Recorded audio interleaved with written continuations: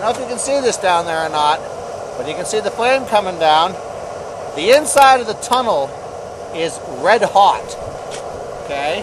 I mean, it's the refractory is glowing or red. Down inside, you can't even see it.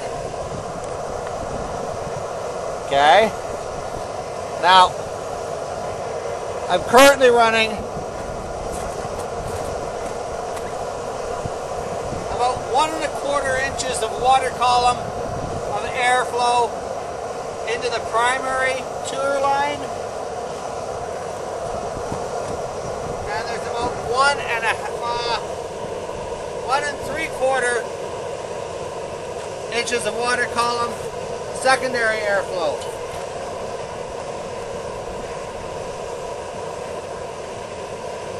In Fahrenheit, actually that's too hot, I gotta go to the other side.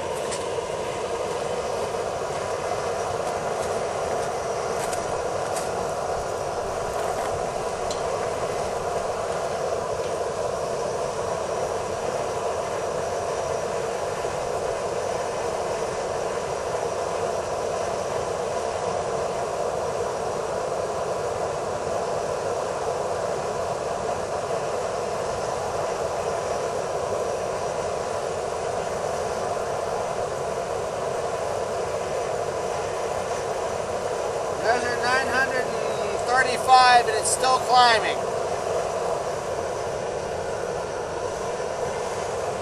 You can see the tip of the probe is getting orange. 1,100.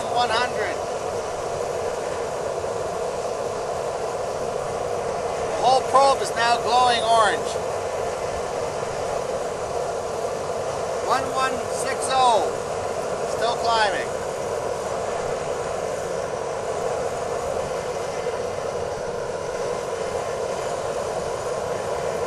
1210, still climbing.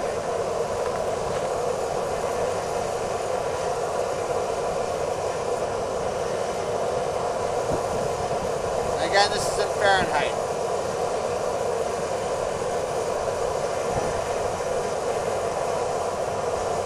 It's still climbing, but it's climbing by single digits now. 1276.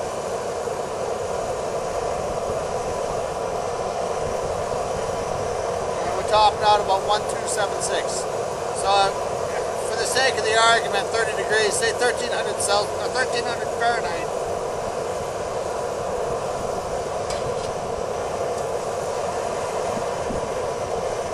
Which is about 670, 660 Celsius. So, I got no problem with that. The system is basically idling. The fan is barely turning over. Closet. No, bring it around. Just pick it up and bring it over. Okay.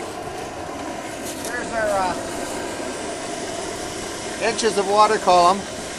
The gauge on the left is the primary air. Gauge on the right is secondary air.